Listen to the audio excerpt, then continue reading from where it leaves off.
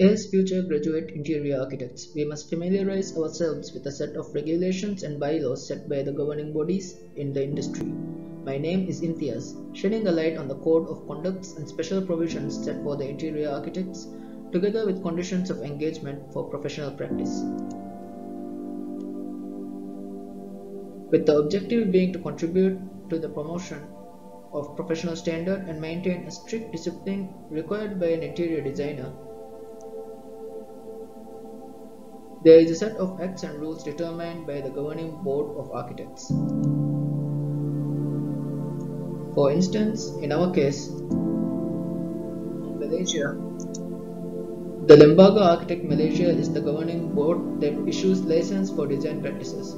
The board issues regulations for conduct in Architects Rules 1986 and ensures that the interior design practice is recorded and allowed the designated privileges of acquiring a license. Amongst the duties and responsibilities, an interior designer must uphold the continual maintenance of his professional standard. As per bylaws set by the Lembaga Architects Malaysia, a licensed designer must be well qualified to meet the project expectations and must not be deceptive in conducting their practice. Fair characteristics are expected from a true designer when resolving disputes between parties involved in the project, and must verify that their employers and employees are well qualified.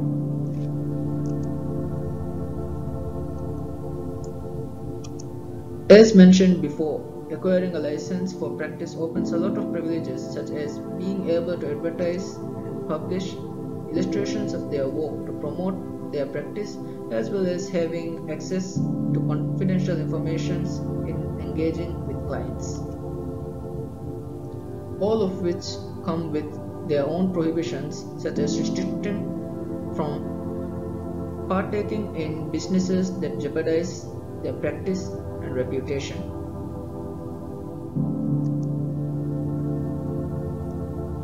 Maturing as an interior designer includes being respectful to the rights and interests of others partaking in the business and projects, as well as fellow industry practitioners. In reference to the professional special provisions set by the Lembaga Architect Malaysia in the Architects Act 1967, unregistered interior architects' work and service will not be recognized as an interior designer service and are not entitled to any privileges, including payments and charges for their services.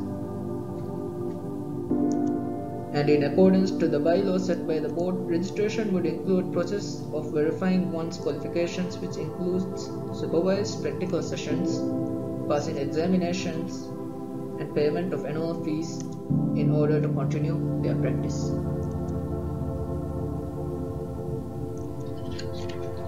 In addition to the Code of Conduct and special provisions, the Board of Lembaga Architect Malaysia also implemented bylaws on conditions under which interior architects engage with their clients.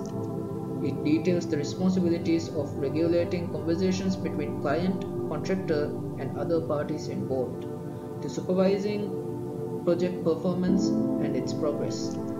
The board enlists the liabilities for interior designers and compiles conditions favorable for all parties involved in the project, such as the requirement of client to provide all necessary information for the interior designer to begin work on the project, as well as signing a written agreement to document the progress. Upon completion of the work, the project, and due payments, the board allows the handover of document to the client for further reproduction of the project should they feel inclined to do so. This marks the termination of the services stated in the agreement between interior designer and client. The Code of Conduct and conditions of agreement are implemented by the Architects Board in Malaysia to protect the designer from malpractice and maintain a professional standard within the industry. This concludes the discussion regarding regulations set by the interior architects practicing in Malaysia. Thank you for watching.